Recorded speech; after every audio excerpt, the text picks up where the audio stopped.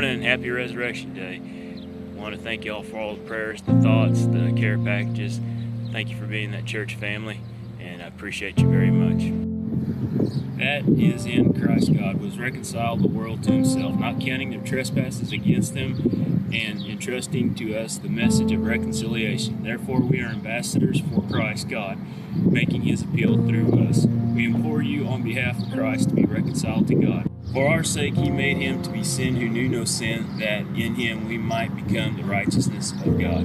Lord Jesus, we come before you this morning to celebrate your victory over sin and death, and to offer our praise and thanksgiving for the grace and mercy that you extended to us, that we can have righteousness and fellowship with you through your death, burial, and resurrection.